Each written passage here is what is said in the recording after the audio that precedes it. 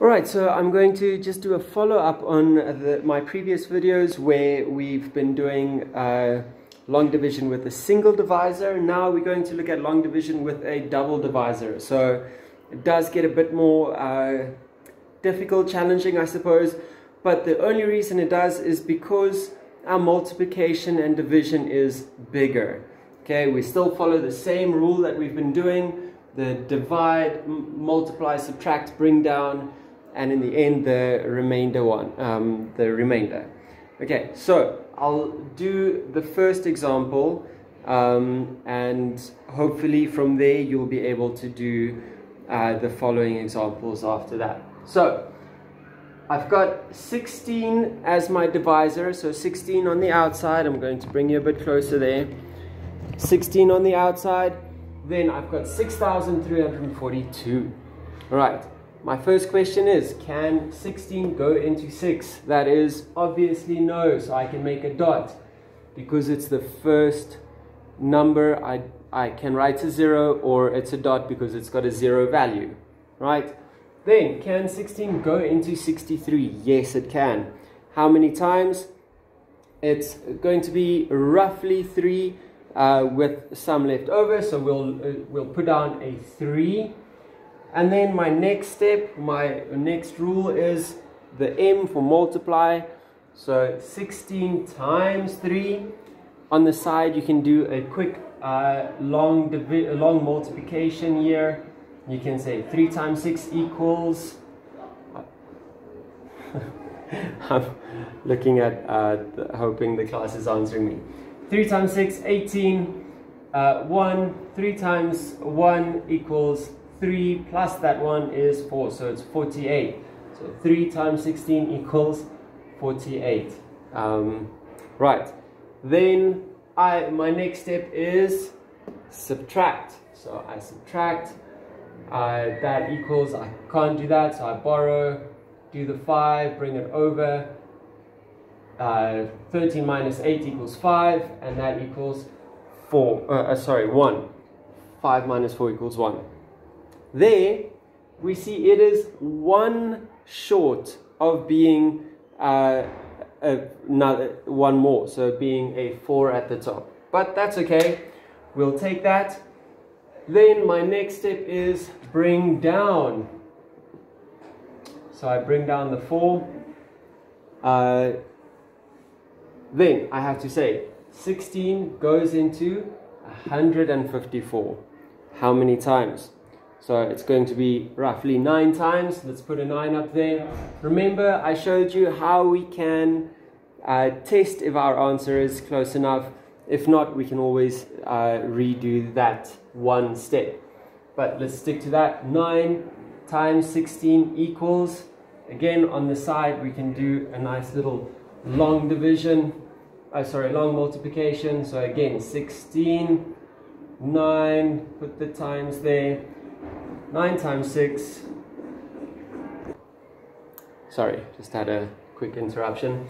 9 times 6 equals 54. So I write my 4, 5 there. 9 times 1 equals 9, plus that 5 that was carried over equals 14. So I've got 144. So I bring that down here. I can see that one more 16 would not have fitted in there, so my 9 is correct. Now, subtract. That is 0, that is 1, and that is 0 or a dot because it's at the end. My next step, according to there, is bring down. Can 16 go into 102? Yes, it definitely can. How many times? So, taking a quick step back, we can also do a shorter division on the side with 102 divided by 16, or we can, I'm going to show you if we think we know it and maybe not. So let's write that in red. I say 16 goes into 104. Let's say 4 times. Okay, 4 times 16 Again, I can do it here on the side. 4 times 6 is 24. Oh, sorry. 24. Put it there. That's 4 plus that 2, 64.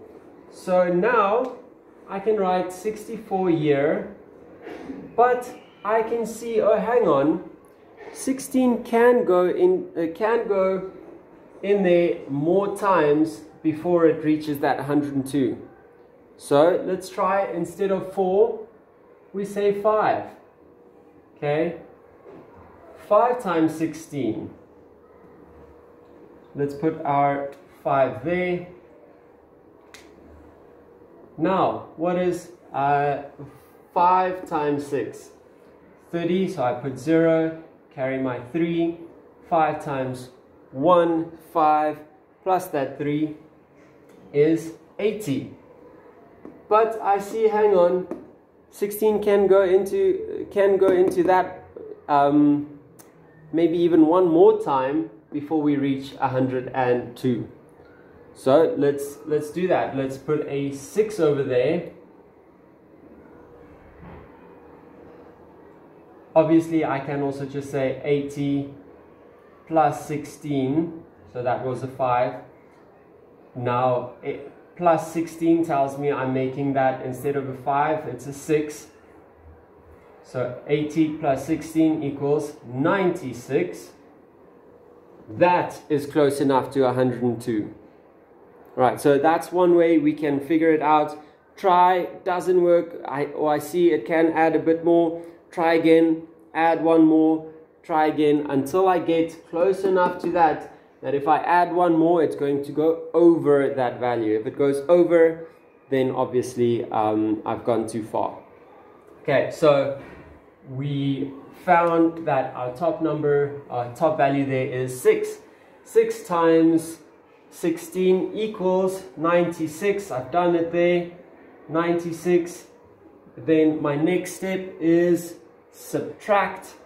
So I can't do that. I borrow 1 from there. So that becomes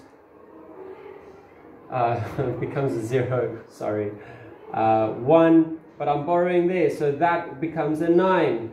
Then borrow 1 over to there. That is 12 minus 6 equals 6. 9 minus 9 equals 0, 0. So, yes.